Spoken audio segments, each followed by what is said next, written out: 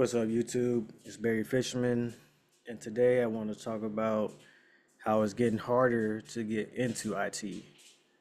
Um, just recently, this past year, I've been helping a couple people get into GovTech and persuading them to take the Security Plus, right?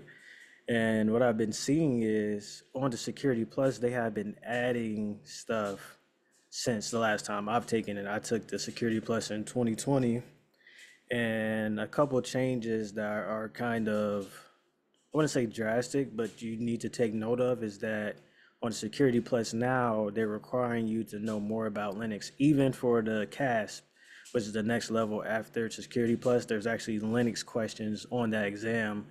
And when I heard that, I was like, okay, well, now it's starting, the bar is starting to raise now. So you're going to need a little bit more than 4 years in the past, which is normal because you got to think technology is always changing and advancing. So now you're going to need to know cloud. A lot of organizations are using cloud. Home Depot, not Home Depot, U-Haul. If you rent a truck from U-Haul, that receipt is stored on AWS.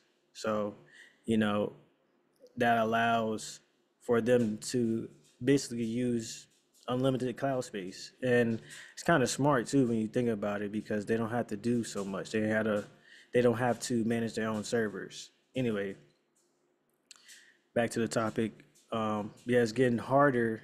So what you need to take note of is that you're going to have to do a little bit more than people that are already in the field already. So, what they did before, you're gonna have to do a little bit extra. There's nothing wrong with that. It's just knowing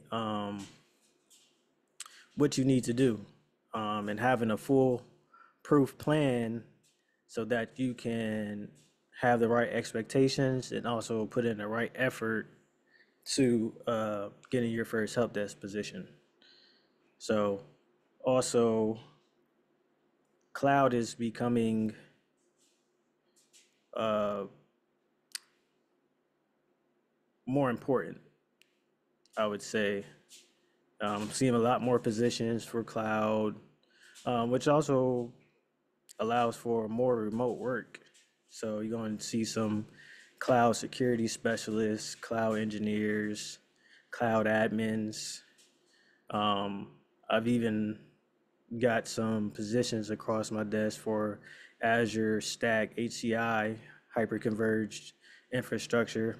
Dell has their own hardware servers that they use and to migrate um, on-prem to Azure. So it's just basically built just for Azure.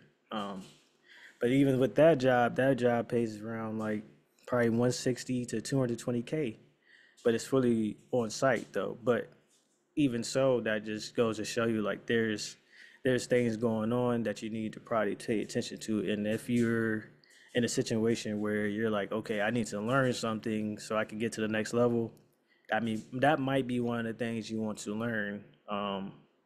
So that's kind of all I wanted to say. Barry Fishman, I'm out.